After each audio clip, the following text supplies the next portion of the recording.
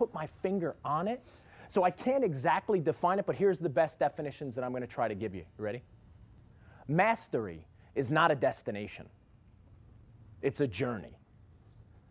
See, the mistake is sometimes I think we all think, yeah, I did the warm-up once, I got it. Or I'm going to try this one thing, or I read this one thing, or a new diet plan, I got it. No, it's a lifelong process.